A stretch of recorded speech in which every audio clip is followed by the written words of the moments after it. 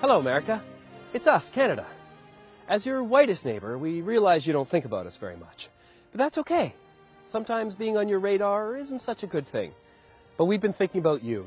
And I think I speak for all Canadians when I say, what the fuck? Your country is on fire and your leaders are whittling sticks for their marshmallows. Right now, Congress is debating whether guns have the right to marry other guns. And what is this? What is it? Did America lose a bet? And who suffers from this nonsense? You do.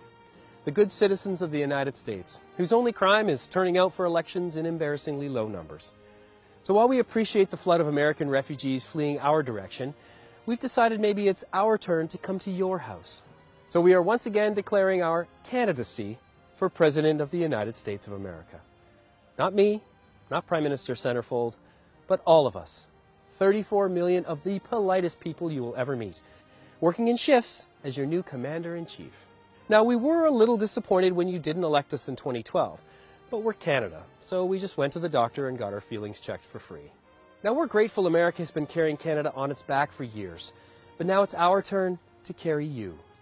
How will we make America better? We'll open one free daycare for every closed Planned Parenthood clinic. We'll legalize weed so you can stop worrying about terrorists and start worrying about your cat stealing your ideas. And we'll help you solve your race problem as soon as we figure out why you still have a race problem. It's not that we don't see race in Canada, it's that we can't. Look, we know America is a great country.